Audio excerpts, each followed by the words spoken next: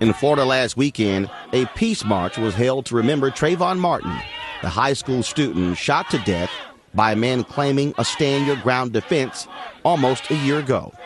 Superstar Jamie Foxx went to Miami to support the family and gave this exclusive interview to Washington Watch. When the case first happened, I took a personal interest in it. It just impacted me. I don't know what to say. There's been so many cases that has happened, but this one really touched me in such a way where I couldn't explain it. And all the way up until I was at the Image Awards, and I got a chance I bumped into Trayvon Martin's mom, and there was tears in her eyes, and it was like, my baby is gone. What can we do?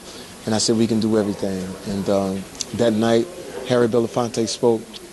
Sidney Porter came out. I actually saw you, Roland, and we talked about it. And I said, what can I do? I'm this young dude. Everything is going great for me, and I want to do something that will mean something. So that's why I'm here.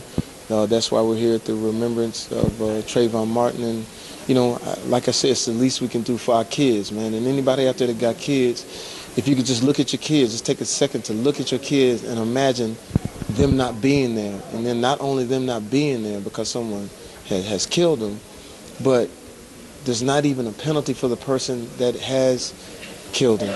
That's just not right. And when you look at Sandy Hook, when you look at Aurora, when you look at where we're going as a society with the gun violence. Listen, I'm a gun owner from Texas, everything like that.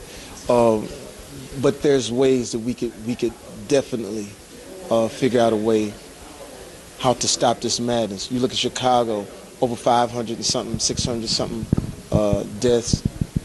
Most of those African American deaths.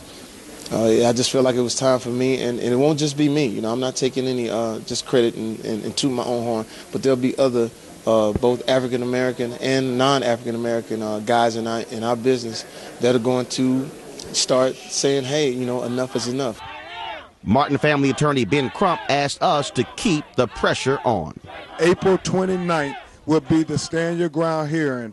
And remember, everybody from Washington Watch out there across America, that before they can get to their constitutional right to trial, Trayvon parents have to first go through the Stand Your Ground hearing, where if the judge rules in the killer's favor, they never even get a trial by a jury of their peers. So it's so important that we stay vigilant and that we don't forget Trayvon. Roland, thank you for your support, and Washington Watch. You all were there at the very beginning who helped make this movement for justice for all children.